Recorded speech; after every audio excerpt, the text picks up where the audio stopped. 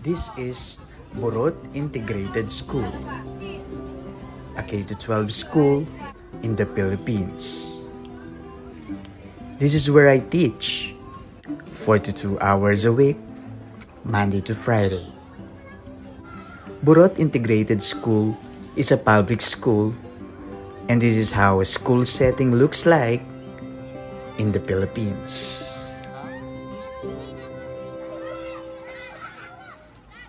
Okay, Angelo Kyo, present. Al Chris Sunga, very good. Every day, my lesson starts after checking the attendance. With the strict order of no disruption of classes, I am not able to show how I teach in class. But it goes well. Okay, students, can you just say hello to my students in the United States?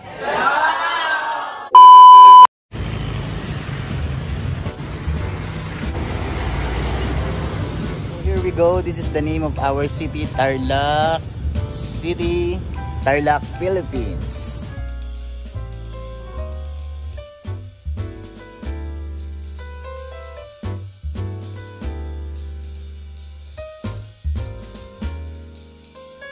Hello! It is really a nice walk here at Tarlac City, Plazuela. And I would like to congratulate our City Mayor, Mayor Christy Angeles, for doing such an excellent job in our city of Tarlac. Mabuhay! Mabuhay! This is our national hero, Dr. Jose Rizal. We also have here the Angel Village, and you can take a selfie over here. And this symbol is our national animal. This is called Carabao, Kalabaw in Filipino. And we can see some of, just like this, Bahay Kubo, our national house. Okay, here we go with the wide angle so that you can see classic houses here in the Philippines.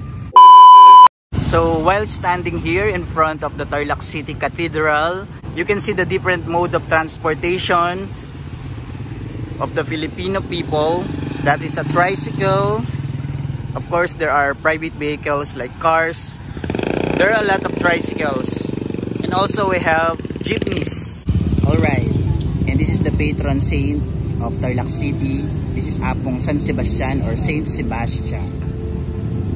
So this is a Catholic church.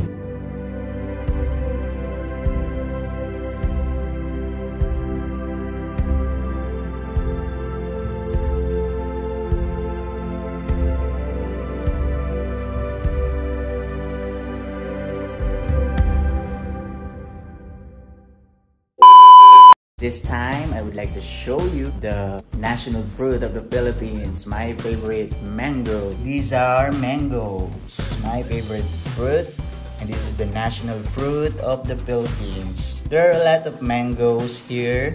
Sometimes you get them for free from your neighbors. The green one is called Carabao mango or manggang kalabaw in Filipino. We have trees like banana, papaya, calamansi, avocado, plants like lady's fingers, eggplant, chili, and more. Before we end this vlog, let us watch a promotional video of the Philippines. Credits to the owner, Tourism Philippines.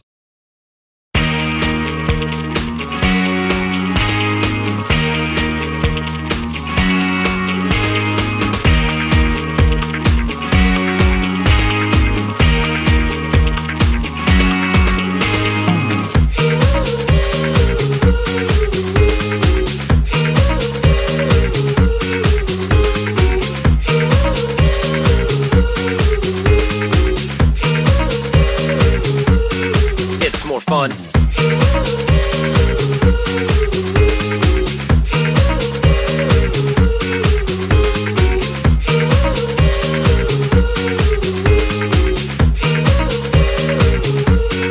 Philippine Islands.